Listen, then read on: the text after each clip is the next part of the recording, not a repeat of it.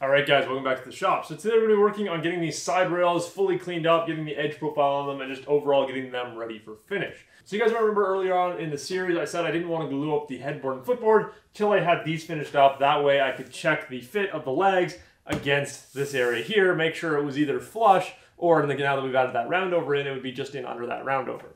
Now, I forgot about that yesterday when I got all excited to glue up the headboard and footboard. Now we have to somehow know how much material to remove for both ends of these boards, only on the front face luckily, to make sure that they fit up nicely. So I know that none of my side rail pieces were sitting proud of the legs that they were mounted into, which means that all I have to do is just remove 1/8 of an inch from this edge here, and we should be just fine. So we're going to be doing the same thing on the side rails here as we did on those long stretchers for the headboard and footboard, where we're just going to be tapering in the end, because that's going to be a lot easier than trying to remove 1/8 of an inch material from this whole massive board. And so I'm primarily going to be using the hand plane on these side rails here, because we still have a lot of tear out from just where the areas where the router just crossed the grain weirdly and tore it out. So there is going to be a decent amount of material to remove here. Now again, if you don't have a hand plane, the sanding works just fine too. I've flattened plenty of boards before and then sanded them nice and flat. The only trick there is that you want to try and get a hard pad for your sander like I have for my Bosch that doesn't cup and warp and all that, so that it will actually create a fairly flat surface. But again here, I really don't care how this surface comes out. It could be completely rounded for all I care, because by the time we add the roundovers to the top and the bottom, you really won't be able to tell what the shape of this thing is. Plus, it's a side rail of a bed. It's not like it's something that has reference or anything like that to it. So as long as it looks good, that's all that's really gonna matter here.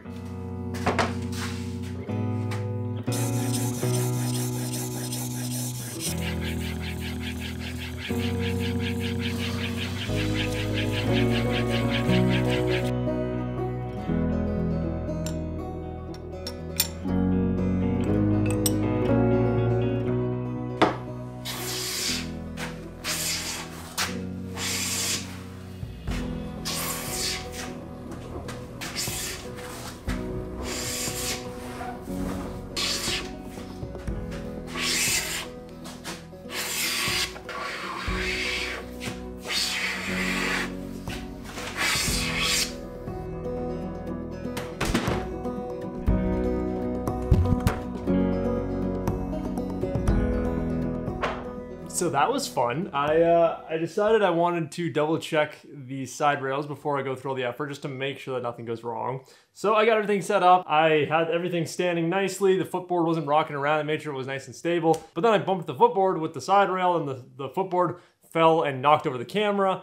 The camera fell onto the ground, lens first. That's always the best things for a camera. Luckily, it seems fine. The outer housing of the inner area of the lens is the plastic part is cracked. So I'm kind of worried about the lens and how things are gonna look.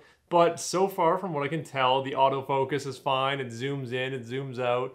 All this stuff, it seems like it's working just fine. So I've dropped this camera before, but yeah, never onto concrete that hard. And yeah, that's not something I particularly like to do with my camera gear. So now I know in the future, never leave a big heavy chunk of wood like this footboard that is now a solid object freestanding, because it will not choose to stay freestanding for the most part. It is an item that is very challenging to balance, and as soon as you interrupt that perfect balance that it has, it will fall over. So that is good to know. I will not put camera gear anywhere near the footboard where it can fall into.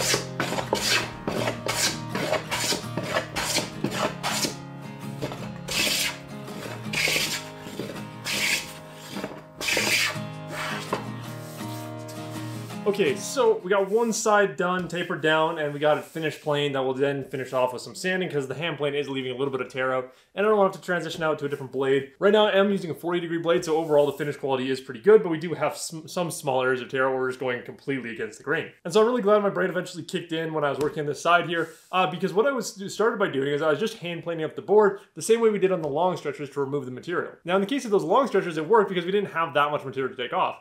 Taking off that 1/8 of an inch over that 4-inch space there is not a whole ton of material. Whereas here, this is 12 inches and we're trying to take off 3/16 over a 20-inch length here. That's a lot of material to take off. So the rule of thumb is anytime you're using a hand plane, you want to remove a decent amount of material fairly quickly, is you never go with the grain.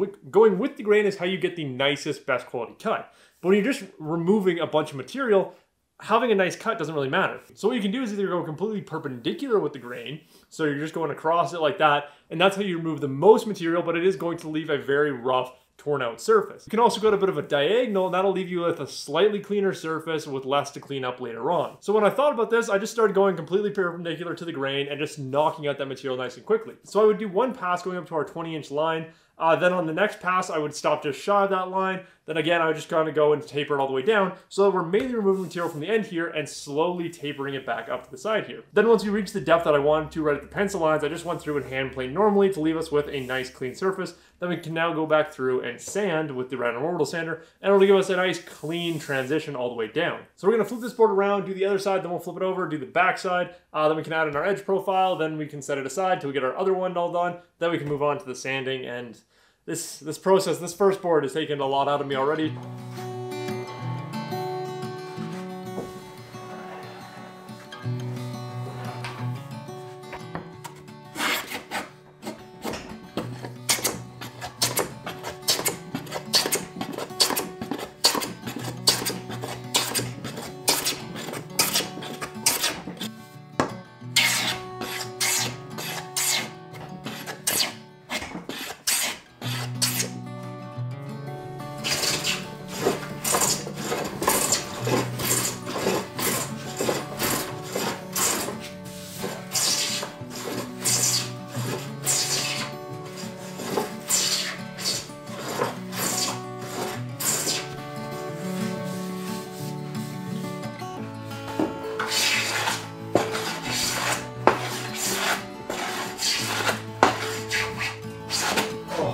Figures.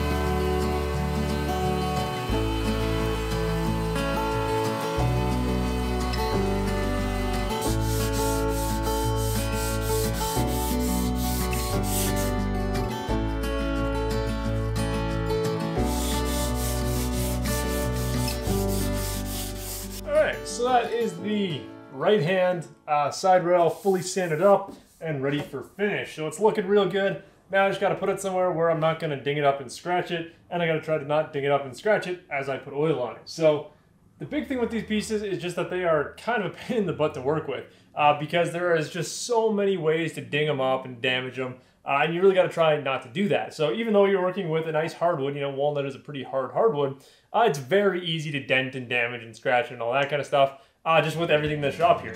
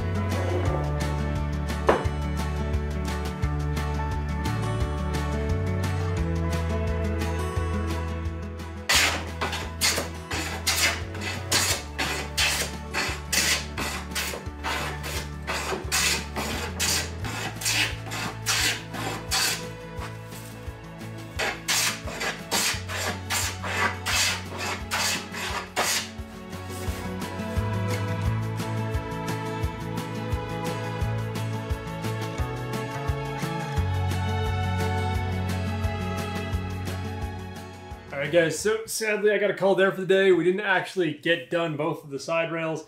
They took much longer than I was expecting. So all we have left to do is I have this whole front face sanded up to 80 grit, so we just have to run through 120, 150, and then 180 on the front face here. The back side is already done up to 180, so I got that done before I flipped it over. So we don't really have that much left to do. Then once we have the front face sanded up to 180, then we can add in our edge profiles and do our final hand sanding at 180, just going over our edge profiles and all that. Then this one too will be done. So when we come back into the shop tomorrow morning, we'll get this done right away. Then you might be wondering, why am I bothering putting out a video about just sanding for 4 hours, something like that?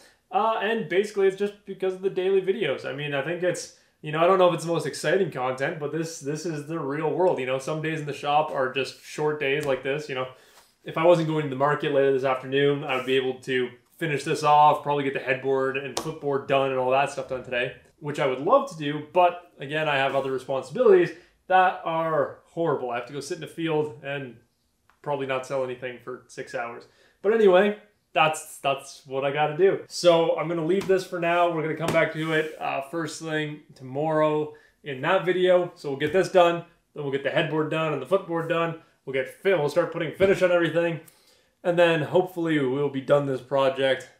Well, we'll technically be done it tomorrow, but then I'll put another coat of finish on it off camera where you guys will never see it. So we should be done it by tomorrow. That is my hope.